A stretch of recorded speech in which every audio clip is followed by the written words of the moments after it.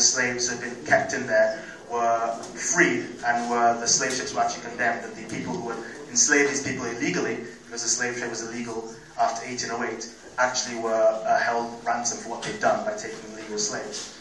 Her mother was quite wealthy, and her father also got a lot of wealth as well, because he was a registrar in the Courts of Mixed Commission. So her father's father, William Smith Sr., was a judge. Her father, William Smith Jr., was also a registrar in the same court that his father worked in. So you can see that there were sort of family connections in Freetown gone at a time where, you know, if your father was in a certain position, you may also have sort of inroads into that position as well.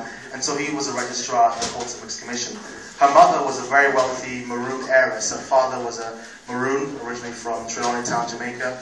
His ancestors came from there. And he had made a lot of money by buying all these old slave ships that had been dropped off in Freetown. What they'd do is, after the slave ships were brought to Freetown, the freed slaves were freed, they'd sell the slave ships that had been taking these slaves away on auction.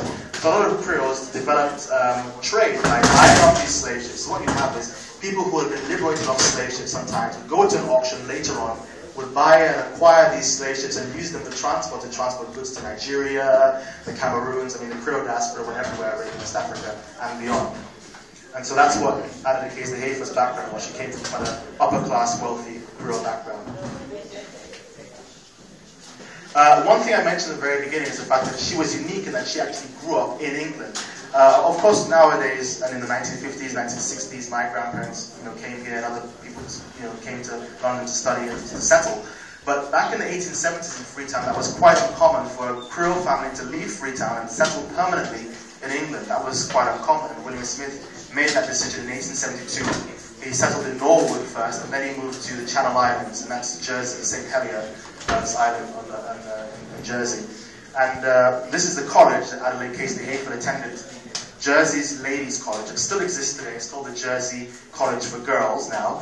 And she went there for a period of time as a foundation student, and after that she was sent to a conservatory in Germany. It's called the Stuttgart Conservatory, to study music for about 3 years at the age of 17. And this is kind of giving you a glimpse of how Krio culture has had links to education and studying, going back as far back as the 1870s, 1880s, because when Adelaide Casely-Hayford was studying, she was studying during the late Victorian era of the 19th century. That's sort of the 1880s, 1890s. And this is obviously a picture again of where she studied. Obviously, her father unfortunately died. He died in 1896, and although he had a good pension and had amassed a lot of wealth, unfortunately there hadn't been much left over for his children. Unfortunately, that was quite common in those days, because if you're in Freetown, the only thing you could really invest in, because they didn't have a bank through the 19th century, was land and property. And if you didn't invest in that, well, then you sort of, obviously your money you'd invest in Britain, but it's quite sort of uncommon necessarily for wealth always to pass down through the family. It did on a lot of occasions, but sometimes it didn't.